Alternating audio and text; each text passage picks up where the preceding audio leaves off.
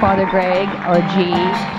Well, you're lucky as a filmmaker, and actually it started off with just an idea, and I said, Pedro, I think they're going to start, he has a book coming out, Tattoos of the Heart. I actually knew nothing about, even though he's a famous figure in LA, if not the nation, the world, for what he does. I only found out about him through a book that he was just being released in 2010.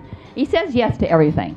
So that's what my impression is. So we have 15,000 folks walk through our doors every year, you know, and so the number of folks who aren't part of the training program are thousands and thousands who get mental health counseling and case management and tattoos removed. And $20 million a year from the state. We save them that much money.